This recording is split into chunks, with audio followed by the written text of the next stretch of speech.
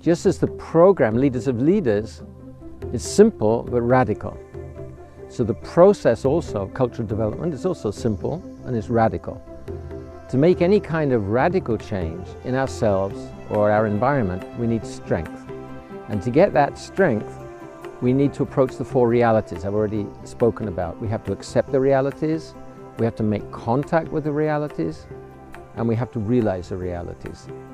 Realities means, first of all, we accept ourselves, realize ourselves as conscious, creative, spiritual beings.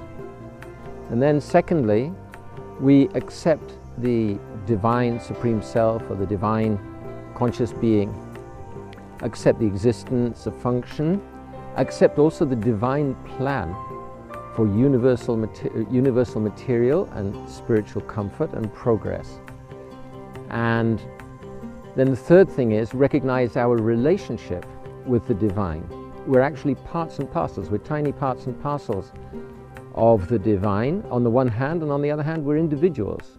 So we have our own responsibility, and when we turn and take shelter of that relationship, then we find strength, understanding, inspiration, love. We'll certainly find the strength we need to carry out this radical, simple change in ourselves and in our organization. And then fourth thing is positive association.